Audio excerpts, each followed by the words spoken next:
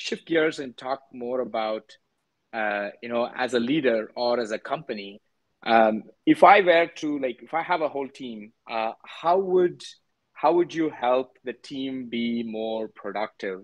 Specifically, around offering them the flexibility, but also having that accountability part of it, and how can you do that, So, and I how mean, can it you do that? obviously depends on what team you have and what you're looking to accomplish, but um, I think there's a few key things. So one is you should be very clear on what our goals for the week or for the month. Even if people are working slightly different hours, they're still hitting the key deliverables.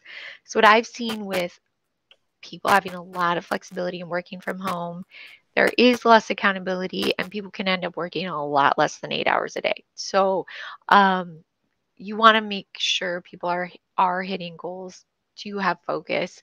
If you at least have those clear benchmarks, that's going to be a really key thing for success. Some remote teams, like particularly if you're in IT, might do daily stand-up meetings. That might make sense for you. And then at the end of the day, there's the touch base there. Some of my coaching clients have gone so far as to have a daily list that they send to their boss. They have those kind of updates.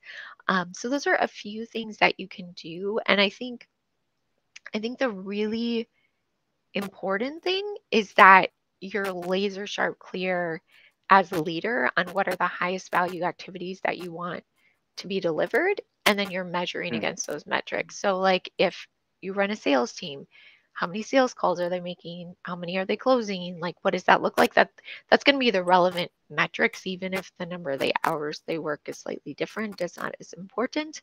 If you're working in development, like are they hitting the goals during the sprint? Like do they have the deliverables that need to get done? That's what's going to be most important. So basically, I would really focus on results, but at the same time be aware and cognizant of like how many hours people are putting in, because I just find with working remotely that those aren't always very clear.